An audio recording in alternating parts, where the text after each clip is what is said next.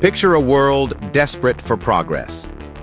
Enter Thomas Midgley Jr., a brilliant inventor in the early 20th century whose innovations promised to revolutionize daily life.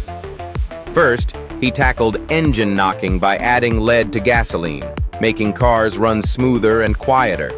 This breakthrough seemed miraculous, but unleashed toxic lead into the air, poisoning millions and contaminating soil and water for generations. Not stopping there, Midgley later developed chlorofluorocarbons, CFCs, as safe, non-flammable refrigerants.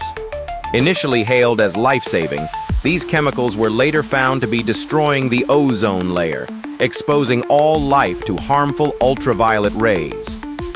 How could one man, driven by good intentions, create two of the most devastating pollutants in history? Midgley's story is a powerful reminder that innovation without foresight can have catastrophic consequences.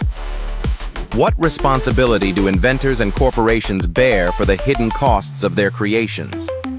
Reflect on this and share your thoughts in the comments. Like and subscribe for more inspiration.